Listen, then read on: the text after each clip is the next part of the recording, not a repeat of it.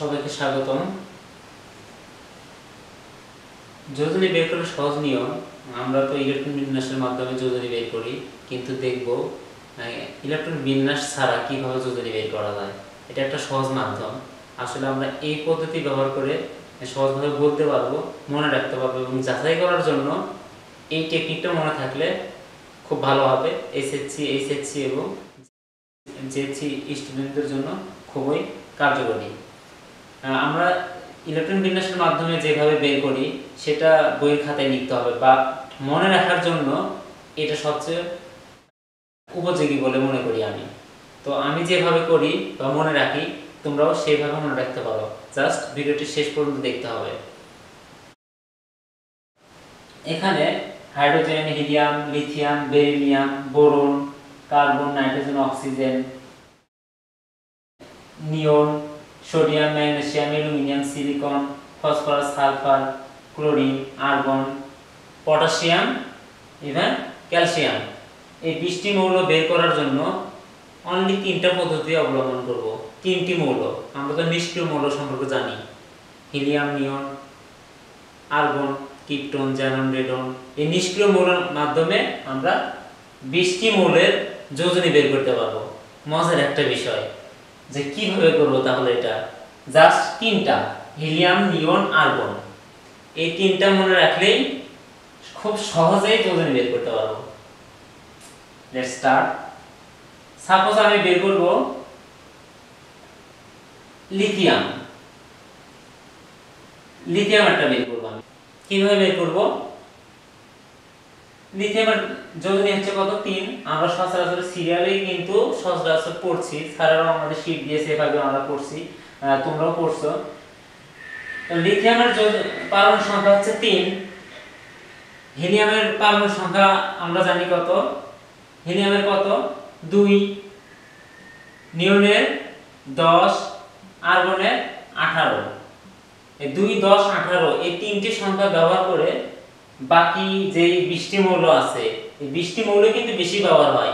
এই 20টি মৌলের পারমাণবিক সংখ্যা জানা থাকলে, ইভেন এই 3টি নিষ্ক্রিয় মৌলের পারমাণবিক সংখ্যা জানা থাকলে ইজিলি যোজনী বের করতে পারবো। কোনটার যোজনী 4, কোনটার 2, কোনটার 6, কোনটার 1, এভাবে বের করতে পারবো। Suppose lithium.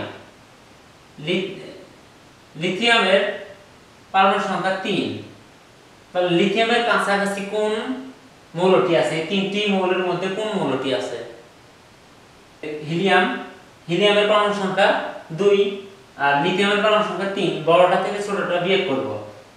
লিথিয়াম 3 বিয়োগ 2 কত থাকে? 1। যোজনী সংখ্যা 1। Just easy.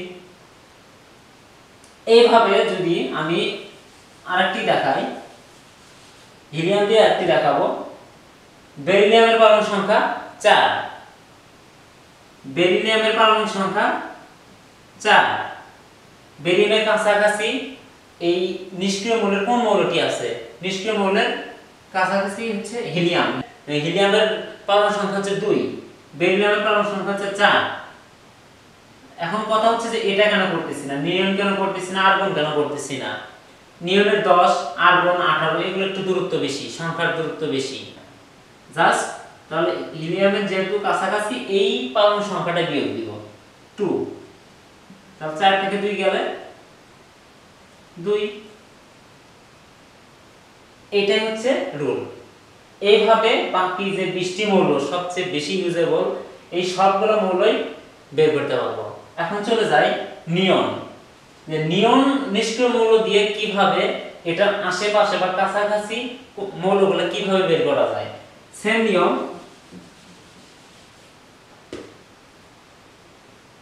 Suppose nitrogen. Nitrogen পারমাণবিক সংখ্যা 7। নাইট্রোজেনের কাছাকাছি কোন মৌলটি আছে? নিয়ন। বেরিলিয়ামের 2, বেরিলিয়াম তো দূরত্ব অনেক বেশি। আর্গন 18, আর্গনের দূরত্ব আরো বেশি। নাইট্রোজেন 7, তাহলে 7 এর কাছাকাছি কোনটা? অবভিয়াসলি নিয়ন। নিয়নের পারমাণবিক সংখ্যা কত? 10। নিয়ন কততে আছে? নিউরনের পারমাণবিক সংখ্যা 10, তাহলে 10 থেকে 7 বিয়োগ করলে থাকে 3। তাহলে 3 হচ্ছে 3 নাইট্রোজেনের যোজনী সংখ্যা। তাহলে নাইট্রোজেনের যোজনী 3। এইভাবে অক্সিজেনের যোজনী কত হবে? আমরা সচরাচর জানি যে অক্সিজেনের যোজনী কত? 2। এই নিয়মে কিভাবে হবে মনে রাখার কৌশলটা অ্যাপ্লাই করলে, তাহলে অক্সিজেনের হচ্ছে 8, পারমাণবিক সংখ্যা 8। 8 সংখ্যার কাছাকাছি নিষ্ক্রিয় মৌল নিয়নের পারমাণবিক সংখ্যা 10, তাহলে 10 বিয়োগ 8 সমান হচ্ছে 2। এইভাবে 20টি মৌল বের করতে পারবো। এভাবে তোমরা প্র্যাকটিস করবা, হিলিয়াম দিয়ে, নিয়ন দিয়ে, আর্গন দিয়ে। জাস্ট হিলিয়াম, নিয়ন, আর্গন এই তিনটা মুখস্থ থাকলেই, তিনটার পারমাণবিক সংখ্যা জানা থাকলেই ইভেন 1 to 20 এই 20টি মৌলের পারমাণবিক সংখ্যা জানা থাকলে 20টি মৌলেরই যোজনী বের করা সম্ভব, জাস্ট এই তিনটি দিয়ে, হিলিয়াম, নিয়ন, আর্গন। এখন যদি আমি আর্গন দিয়ে থিংকিং করি যে অন্যগুলো কিভাবে বের করব, সাপোজ ক্লোরিনের পারমাণবিক সংখ্যা 17। তাহলে ক্লোরিনের কাছাকাছি কোন মৌলটি আছে নিষ্ক্রিয় মৌলের মধ্যে? Obviously argon. আর্গনের পারমাণবিক সংখ্যা 18। তাহলে বড় সংখ্যা থেকে বিয়োগ দেব, 18 বিয়োগ 17। 18 থেকে 17 বিয়োগ করলে থাকে 1। তার মানে ক্লোরিনের যোজনী সংখ্যা হচ্ছে 1। অবশ্যই মজার লাগার কথা। দেন আরেকটা থিংকিং করব, ক্যালসিয়ামের পারমাণবিক সংখ্যা 20, তোমরা সবাই জানো। তাহলে 20 এর কাছাকাছি নিষ্ক্রিয় মৌলের সংখ্যা কোনটা? আর্গনের 18। তাহলে 20 বিয়োগ 18 থাকতেছে 2, আই থিংক 2। তাহলে এই ক্যালসিয়ামের যোজনী কত হবে? 2 হবে। এইভাবে 20টি মৌল বের করতে পারবা। তোমরা প্র্যাকটিস করে দেখো, অবশ্যই মজা লাগার কথা, ভালো লাগবে।